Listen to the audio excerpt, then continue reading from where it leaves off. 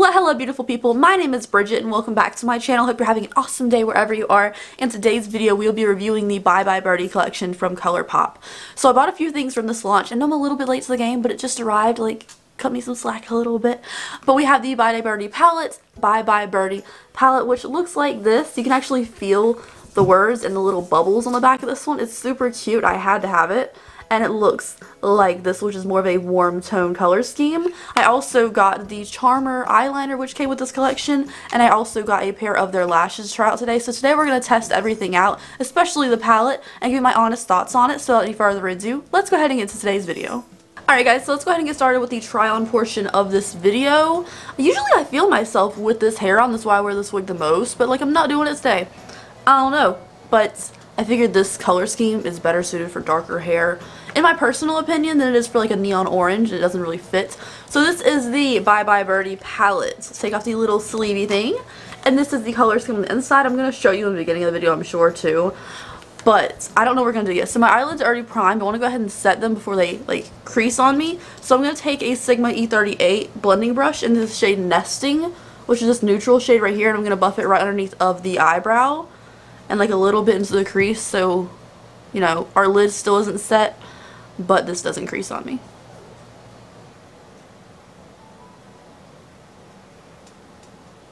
Alright, so this is the first shade down. I feel like this kind of light neutrally shade, Colourpop has kind of perfected. This definitely reminds me of a shade from the Disney designer palette, like those light neutrals. It kind of reminds me of that kind of formula where it's very soft, but there's not too much fallout in the pan, so I like that. And this color is really pretty to start off with because we can build off this really easily.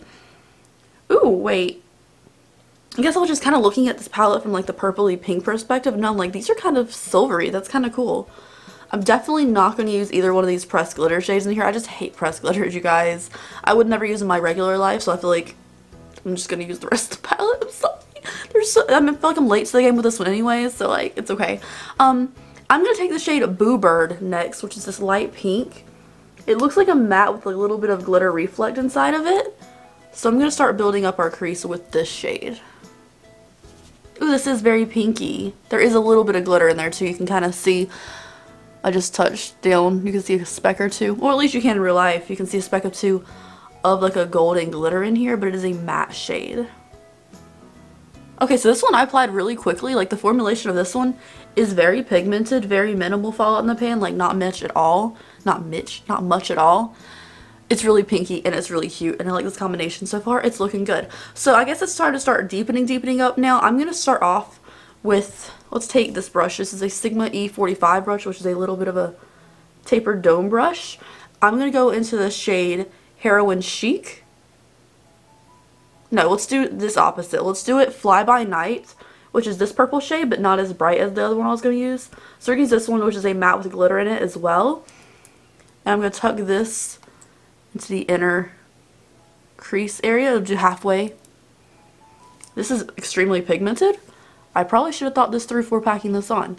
But we're going to do like a more subtle and a more neon outer corner. So we're going to do the darker color that's not as vibrant in the inner portion of the eye.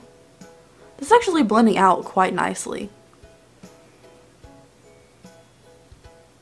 Okay, so the next color we're going to go into is Heron Chic, which is this one, Heron Chic, I guess like the bird. I'm going to take the Sigma E38 brush from before, and I'm just going to pack this on the second half of our crease. I really like the way we put these light pinks down first. I just feel like it gives a really good base color to go off of. And I'm just going to kind of mish them in the middle together because this one is more dull, this one's more vibrant. So yeah, I feel like it's pretty straightforward. I do kind of the same conceptual eye look all the time. Ooh, conceptual, it makes it sound fancy. No, I do the same kind of like two colors over the crease, would you? Kind of all look all the time. I'm gonna go ahead and be honest. I love the pigmentation, I love the quality of the palette, but I really mess this eye look up. Because it's all the way up to my eyebrows, and yeah, this is not it. The colors in the palette is performing nicely, like, do not get me wrong. Love the palette so far, but this is way too much. I put on way too much eyeshadow. I do not have that much eyelid space. I don't know what I was thinking. And I'm kind of freaking out about it a little bit. So let's move on to the lid, I guess.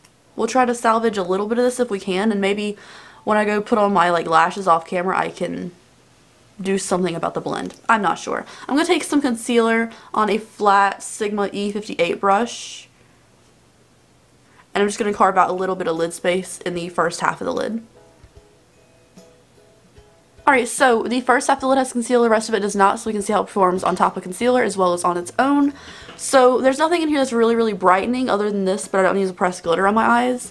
So none of these are like a white or a champagne shimmer, which I adore in a palette, but it's okay. These are definitely like better for subtle, warm colors. I'm going to take the shade Ariel, which is this one, and I'm going to pack this on top of the concealer. This is definitely kind of a wet consistency. It's kind of a wet smushy, like a Super Shock shadow. Yeah, but I'm going to try to pack it on the lid. I'll use my finger if I have to. Okay, so this definitely is more of a wet Super Shock consistency. I definitely don't recommend putting it on with concealer. Just put it on with your finger. I did swatch this Nevermore shade though. This definitely seems like more of their regular consistency. So I'm going to take the Nevermore shade, which is pretty cute because like Edgar Allan Poe, and I'm going to put this right in the center. Right in between where we have both colors. I don't want to do the darker, the outer corner this color, but right in the middle there. It's actually a really cute pink.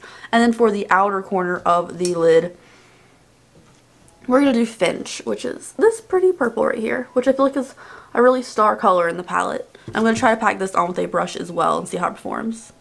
Okay, this seems like a regular consistency that I can pick up with a brush. Going back into that blending brush from before, I'm blending our crease out so it's not so like crisp. I kind of like a diffused look, so I'm going to help blend away our cut crease a little bit. Alright, so again, the blend underneath the eyebrow. What did I even do with this look? I don't know, but the lid looks pretty. So for the lower lash line, I'm going to take the shade. Okay, we're going to do Plumage, which is this shade right here. Plumage.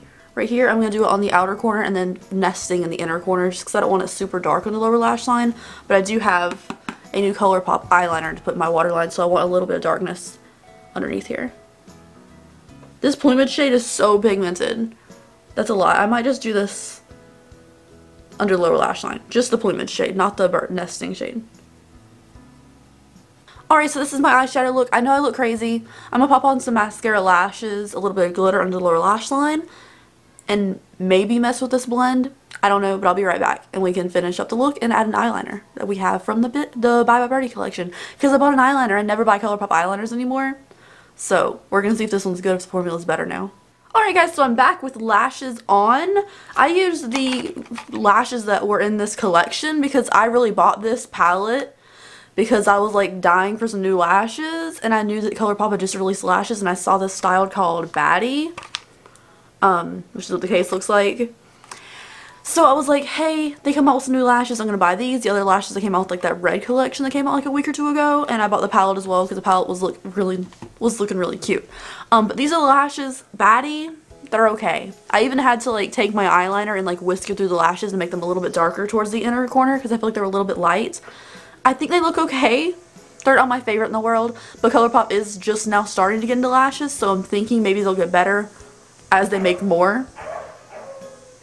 Why do I have to live in a neighborhood like this? I am so tired of this. Ugh.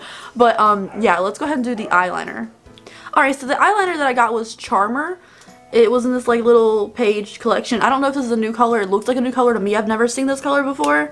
I've never tried it. So it is just a burgundy kind of color. It swatches really dark and really creamy. And it's less like dry as like some of the original ones were. So we're going to put this in the waterline and see how I like it. I'm not used to putting dark colors in the waterline though, so we'll see.